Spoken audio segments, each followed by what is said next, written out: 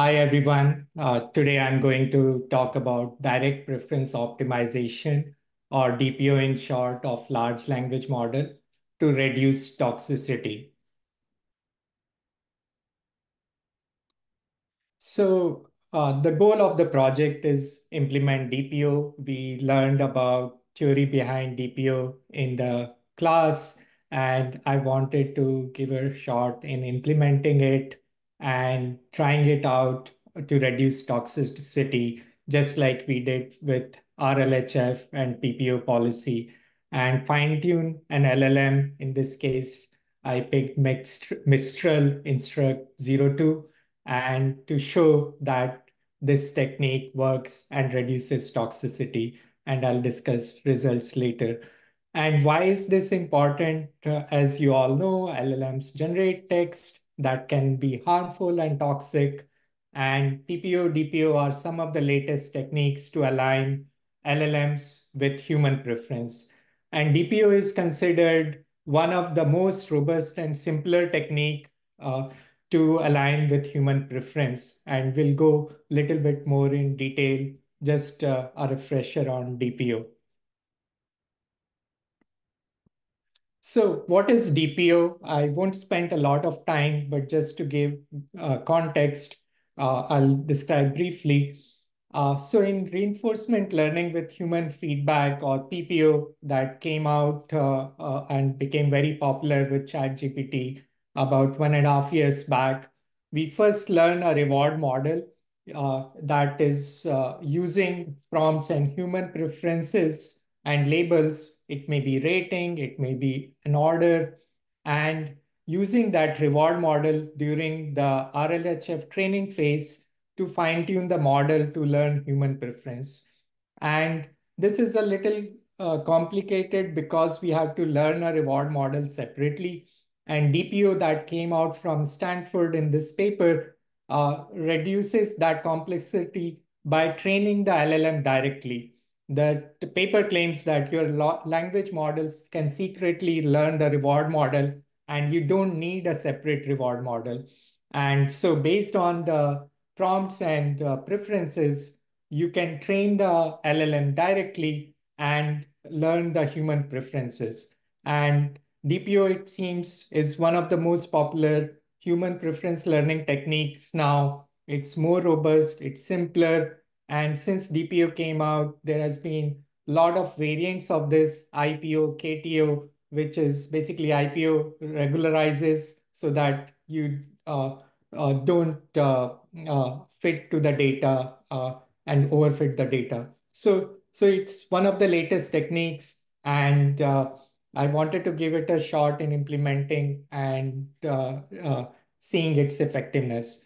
So I used the Anthropic RLHF dataset that we used for PPO training, converted it to DPO format, which is basically you are given a prompt and you are given two output. One is chosen, one is rejected, and picked 10,000 examples from the training set and 50 examples from the test set.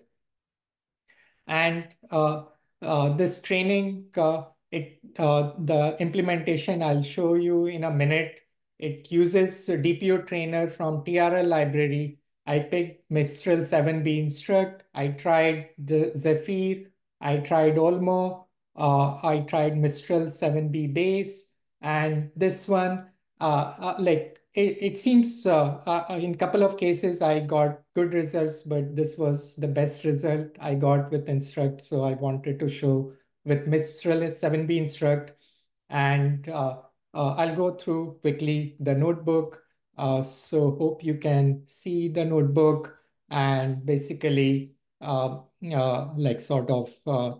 the Mistral 7B Instruct 02, I've uploaded this DPO model in public access on my Hugging Face.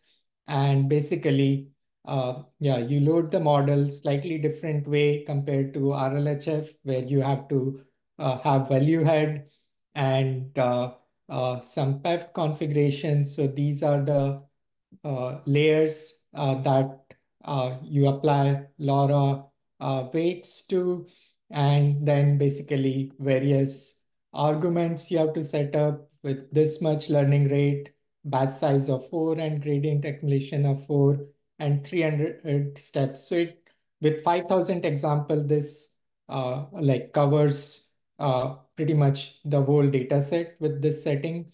About 4,800 examples are trained with, and this is just some code to convert the data in prompt, choose and rejected format, and getting the like about 10,000 examples in training and 1,000 in evolved data set, and then using DPO trainer from TRL library to train this model in DPO setting with beta 0.1 that's shown to be working well for DPO. And so in terms of some of the results, I compiled the results. I can talk about it. I can show it on the notebook also. So I took 50 examples from the test set, and using Mistral 7B instruct, I got toxicity score of 0.108. Basically, toxicity scores uses a hate speech classification, which is BERT based, to identify toxicity. And I got 0.011 about with Mistral 7B instruct. And after DPO training, I got 0.0056, which is like 48% reduction in toxicity score. And yeah, so that's kind of experimental setup and results.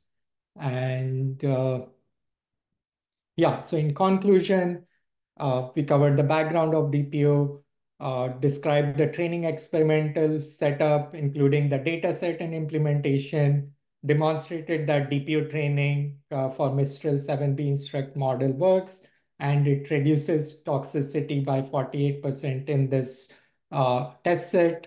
And in this process, learned a lot about alignment, human preference, DPO, like I had like sort of whole weekend. I was trying different settings, parameters, different models, and that in that iteration learned a lot about different like sort of a whole training process, parameters, DPO. So it was a great learning project, and it seems it works well through these results.